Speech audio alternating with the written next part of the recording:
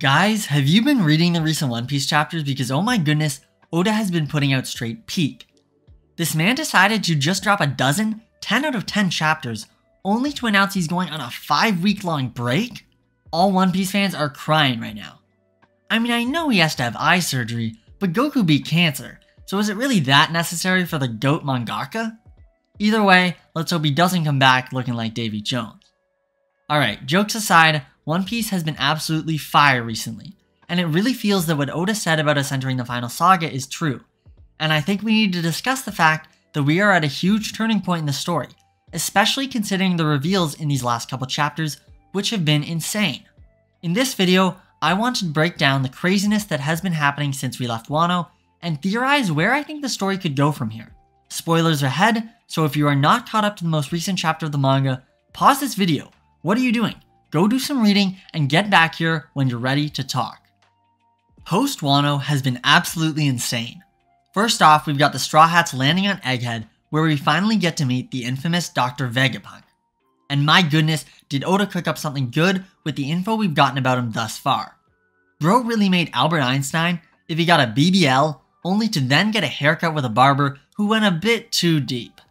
The reveal of his devil fruit being the brain fruit is perfect, as it explains so much about how he was able to acquire such an incredible amount of knowledge and technical understanding without him having to be from the Void Century, enabling him to be an incredibly smart man without any answers regarding who came before, leaving us One Piece fans to get blue-balled another day. However, we do get some interesting information regarding Kuma when Bonnie takes a look at his memories inside the Vegapunk lab. Now this was already a lot being thrown at us, but it gets even more crazy when Lucci and CP0, as well as a bunch of the Seraphim, start pulling up in the island to apprehend Vegapunk for learning too much. Now at least for me, this was already a lot and I was eating good. But Oda said no, that ain't nothing, time to go Super Saiyan, and proceeded to pump out a whole all-you-can-eat 3-course meal of chapters containing some of the most insane character confrontations and reveals in the story so far. First off, we've got Law vs Blackbeard and Kid vs Shanks, which were absolutely insane. Blackbeard's crew has expanded greatly, and he's collecting devil fruits like they're infinity stones. I certainly don't think the Law's crew is actually destroyed, but Blackbeard certainly sent them packing. And Shanks, holy cow, what he did to Kid can't even be called a massacre. Bro looked at him and it was over. An absolute annihilation. Goku gonna be shaken in his boots after that one. Yet that wasn't even enough for Oda.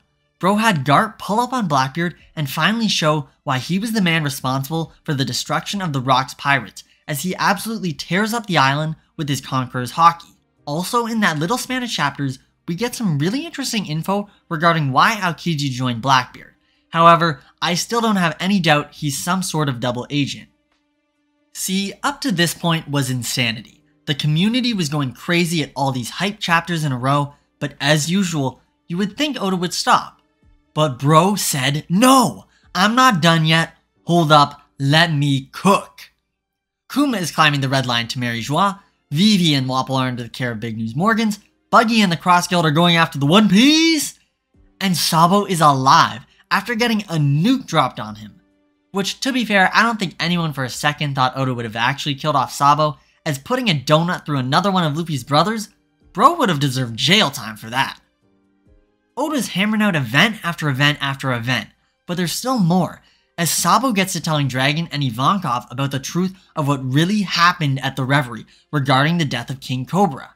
And this is the section that I think will truly alter the course of One Piece as a story, as the events that occur during the flashback are world-shaking. There's so much going on here, but I'll do my best to highlight all the big things that happen. First, Cobra has an audience with the Gorosei to question them on the lack of records regarding Queen Lily of Alabasta. He goes over the known history of how the world government was formed, but questions why he can't find any information about the fate of the Alabastan Queen after she left Marie Joie to travel home. He also mentions a letter passed down from Lily, and asks about the significance of the letter D. And that's when stuff goes down. Imu pulls up and takes a seat on the empty throne and starts madly questioning Cobra about this letter, as well as going over how Lily is seemingly responsible for all the world government's problems. They discuss how the D is the name of those who oppose them, and that it has been passed down with the new owners being just husks, ignorant of the meaning behind it. They mention how Lily made a mistake 800 years ago that caused the poneglyph to be scattered across the world, which they believe now may have been a purposeful act. Then, things get even crazier when Cobra reveals that the letter was signed by Nefertari D. Lily, and all hell breaks loose.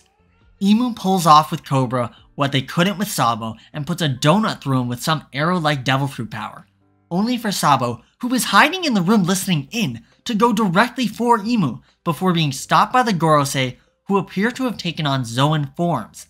He then attempts to save Cobra, but the old king knows he will weigh him down as he is dying, and tells him to leave him and run and tell Luffy and Vivi that Alabasta also bears the D.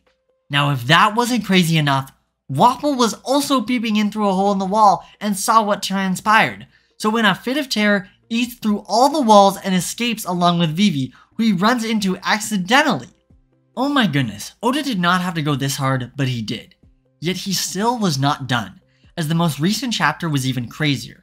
We got the true names and positions of all the Gorosei, the possible identity of Imu being one of the first 20, who lives on as an immortal due to the power of the Opi Opi no Mi, and that the power that nuked Leloucia was one of the ancient weapons, which they may have had Vegapunk work on unbeknownst to himself. Also, we've got Imu sending the Gorosei after Vivi, as well as telling them to put Vegapunk's Mother Flame invention to the test. And finally, the one celestial dragon who helped Shirahoshi during the reverie being sentenced to death by the commander of the God Knights, who is revealed to be the king of God Valley, and many are theorizing to be related to Shanks. Not only that, but he is also rocking a massive sword, making him next up as a possible final combatant for Zoro. My goodness, can we all please give a round of applause to Goda, the true king of shonen? One Piece fans, let this man take all the time he needs. We are eating good right now. So now the question is, what next? What is next for One Piece? Well, it really seems like there is going to be a true world war coming in the future as the final arc of the series, as the secret the world government has been hiding for 800 years is finally out, and both the revolutionaries as well as Wapol, currently with Big News Morgans, knows about it. And I just don't see Wapol hiding that forever, so it's gonna get out to the public. We also see that many countries are rebelling as the unrest continues to grow across the world as people's faith in the world government continues to wear thin. Also, with Aokiji leaving and Fujitora apparently helping the revolutionaries, it is very evident that there is a lot of unrest within the Marines as well. Yet despite all this, this story is still following Luffy and the Straw Hats' journey as they search for the One Piece, and with them being only a few islands away, I still believe that the war on the horizon is coming after or as that is being resolved. However, you never know, as with Luffy agreeing to help Vegapunk evade the world government, the crew may be chased to the ends of the earth, and I'm interested what technical assets Vegapunk could bring to the Straw Hats and the Thousand Sunny. With Shanks, Buggy, Blackbeard, Kid, Law, and so many other pirates in a race for the One Piece, this final saga is shaping up to be the craziest yet. Speaking of Shanks, his relationship with the God Knight's commander may reveal a lot about how he was able to walk in and command the Gorosei, and give some insight into his true goals with Luffy. Was Luffy eating the fruit actually a mistake? Does he hold some power over the world government? And is he going to be the final antagonist to Luffy? At this point, Shanks may end up turning out to be an even more masterful manipulator than Aizen. I am also super interested in the true meaning of the Will of D. How does it manage to evade Imu?